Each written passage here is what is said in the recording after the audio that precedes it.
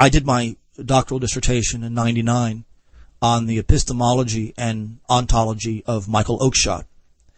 And he is one of the great, albeit later, expressions of the sort of neo-Hegelian British idealist movement. And I think there's a lot of similarities between Junon and Oakeshott, especially given the situation. My dissertation was on the relationship between nominal modern science and the force and violence that has to be used to impose that on a society. In other words, modern nominalism is at the root of tyranny in the modern world. So, science. For Junon, it is always relative. It is never fundamental. Science can talk about secondary issues and questions. It is incapable, in and of itself, of dealing with primary cases and situations. That is logic, that is axiomatic, not the sort of experimental nominalist concept. The science is secondary in that it is parasitic on other sorts of knowledge, logical, metaphysical. Science is a problem because it deals only with appearances. The nominalist mind can only see appearances. It can only look at a human being and see that he has long hair, or is male, or is wearing sneakers. That's all the nominalist can see. There is no human nature manifest in this person. It is almost a random and arbitrary set of qualities, height, weight, color, hair, etc. But that's all science deals with. Science can only talk about cause and effect amongst the qualities of objects that we are faced with. Strictly appearances. Therefore, science is very superficial. It has its uses, of course, but it is very superficial, literally, because it only deals with appearances. Positivism is somewhat of a close cousin to nominalism, and Junon sees it as absolutely absurd. And he sees it as absurd for this reason, and one that I share very much, because the claim of the positivist movement, which is really, positivism is modern science in terms of its method. It claims that knowledge is possible without any ultimate first principles or ends of humanity. The minute you start saying that the scientific agenda within a bureaucratic scientific establishment has a certain set of ends. You want to cure disease, and it's good to cure disease because it's good that more people, rather than fewer, not be killed by this disease. That is an extra scientific end.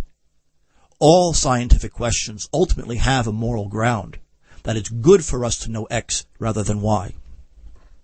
That means that all scientific methods have to have these universal ends based on the essences of objects, the realist existence of actual universal things that exist in logos, in God's mind. Ultimately, the problem with positivism and science is that people in the modern world do not care about the truth of the matter.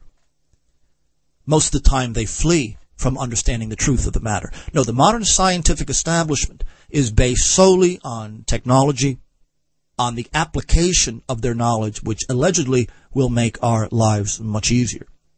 That may or may not be based on the truth of the relations amongst objects in the natural world. The fact is that facts, the way we use the word facts, these only have meaning within a broader theory.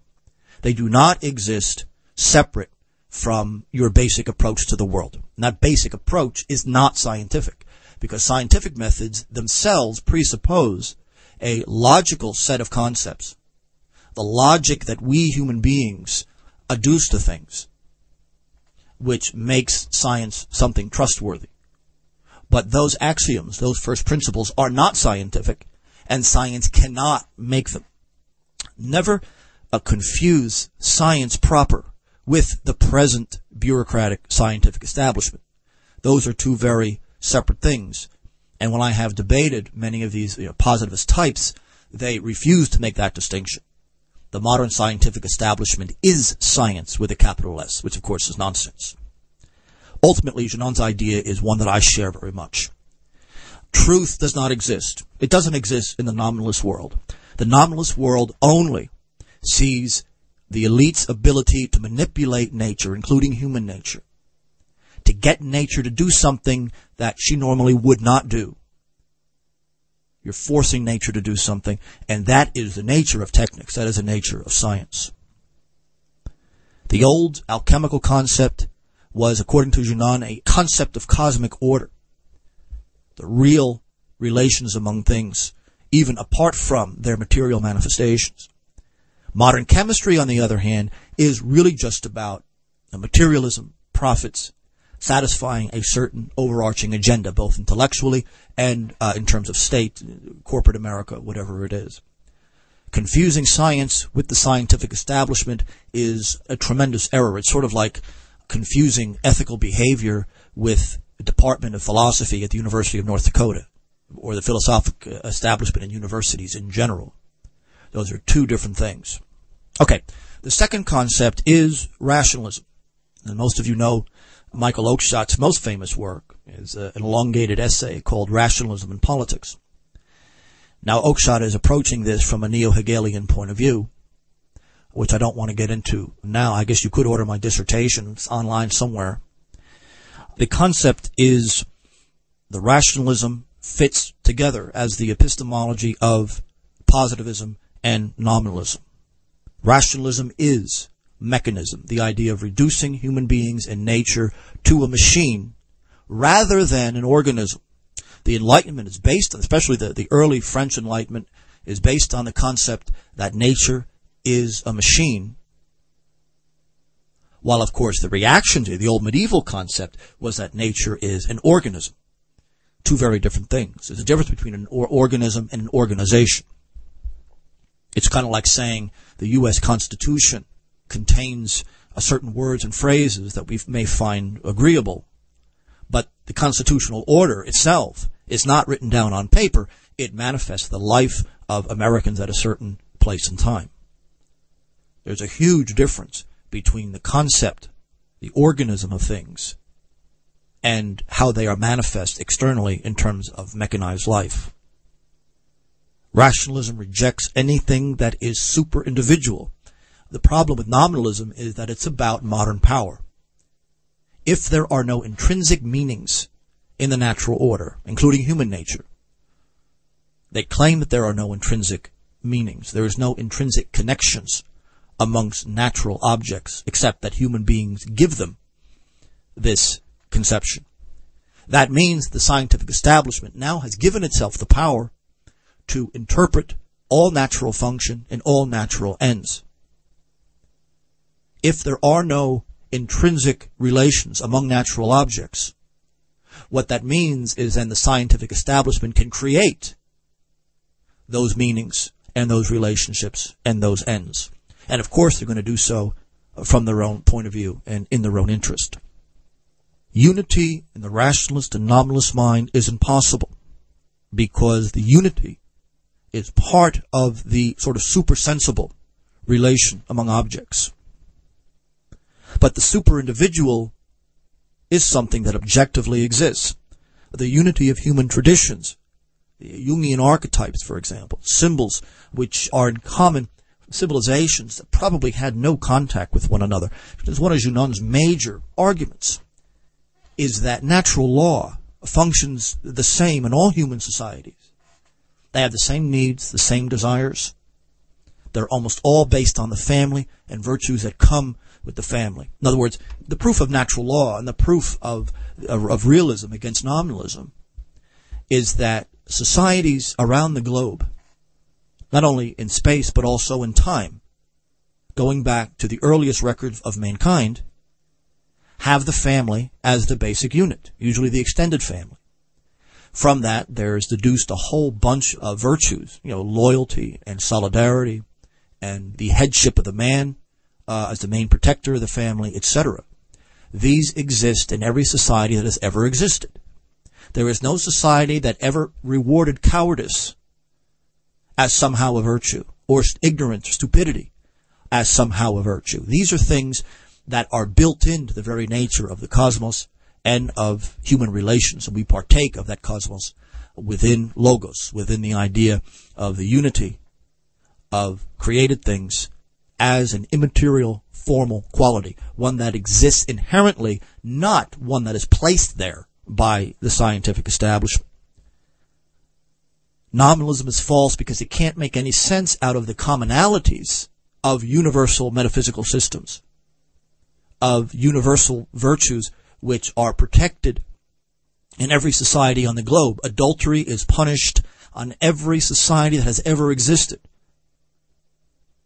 Adultery is considered a bad thing. The family is considered a good thing. Only in late modernity, and the absolute domination of the scientific establishment and technical control, only then do you see these natural institutions begin to fall apart. And in fact, the very denial that they're natural institutions in the first place.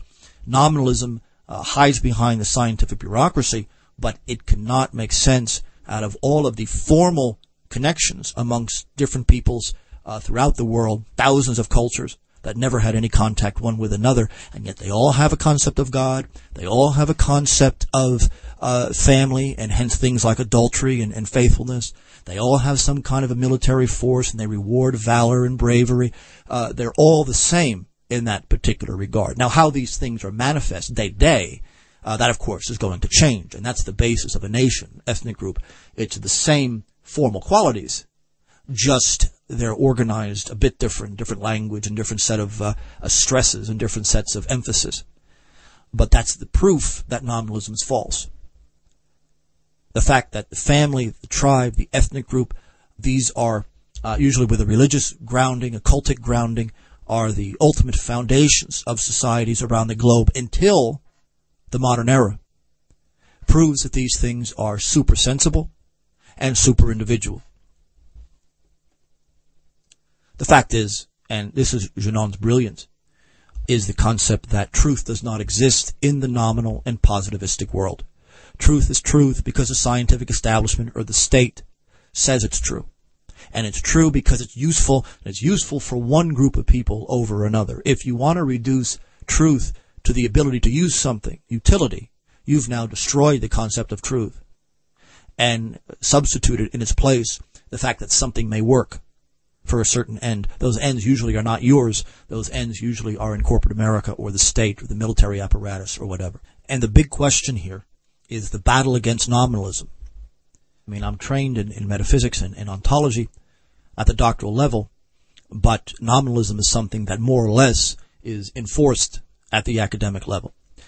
Nominalism, positivism, rationalism, essentially the same thing. There are some elements that do not overlap, but for our purposes, those three are the same thing. Human societies have a tendency, no matter where they are or what period of time you find them in, develop the identical number of virtues. The family is always the center, often the extended family. The tribe is essentially the most extended family. It usually has a linguistic and a cultic basis. There's always the idea of God.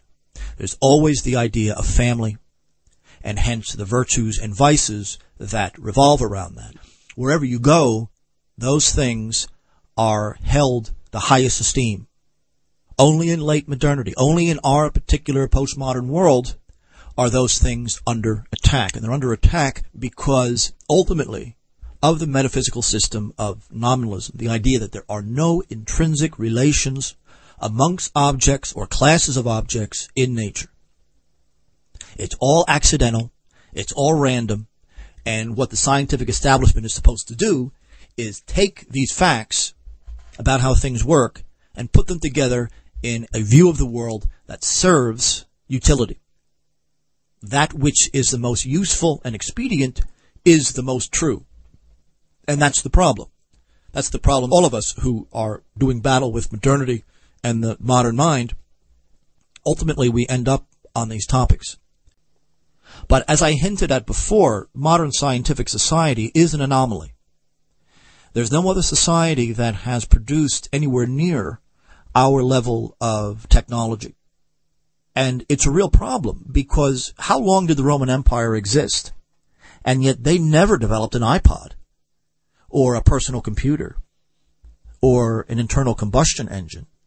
Only the much later Western civilization, French, German, Dutch, English, whatever, came up with these things. Roman Empire may have existed from the Republic all the way to the fall of Constantinople in the 15th century, having remained almost exactly the same in its technology, whether it be pagan or Christian or whatever period of time in the Roman Empire or in the Persian Empire or the Mongol Empire. Technics was not the expression of their mind.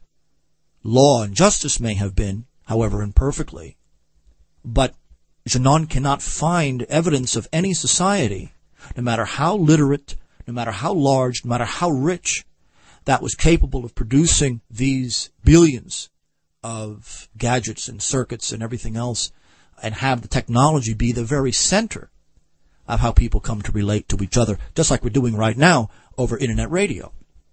The concept here is that Western civilization, because of the introduction of nominalist philosophy, which of course begs the question, has a scientific establishment that is incredibly wealthy and powerful and defines itself not in the approach or in the pursuit of truth, but in the pursuit of those objects that are useful to humanity. I mean, normally, when we think of just our day-to-day relations to things, we see objects, we use language to identify those objects, and we just assume that because I am an individual, those things that I'm talking about are also essentially individuals. That's the nominalist, modern, positivist scientific idea. It is false. The truth of the matter is that an individual can only come into existence because it already participates in a form or an essence far larger than itself. St. Augustine, almost all the church fathers, and René Guénon say that truth must, by its very structure, be super-individual. It cannot be an individual thing. It has to stand over individual things. If it does not, then it's only the creation of the human mind. If it's just the creation of the human mind, you have no way of knowing one way or the other whether it's true or false. It has to conform itself to a transcendent cause. That transcendence becomes immanent when it is clothed in matter, whether it be a plant that is green, whether it is a Christ who took a man's nature, or whatever it is. The Logos finds itself encased in matter. The matter helps to symbolize the form. The form makes the matter what it's supposed to be.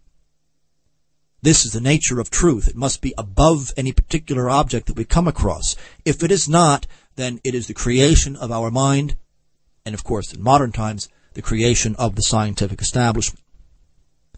Reason is a problem. Reason does not posit its own ends, contrary to what Kant may have thought.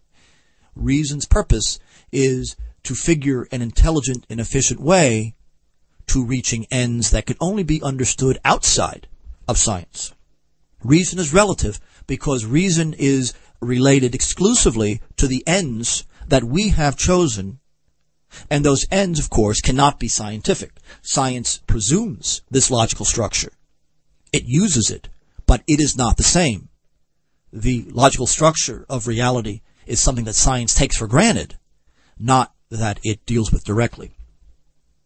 Nominalism and naturalism are really the same thing. There is no unity. There is no overarching meaning to all of the forces in the cosmos. Utility is substituted for truth. Truth becomes a matter of expediency only. The real problem with positivism and the modern scientific mentality is that the scientific establishment alone has taken to itself not only the concept of what is true or false, but also what is real and what is not. Utility becomes the ultimate end. And usually the scientific establishment has to get their money from somewhere, the state, corporate America, university.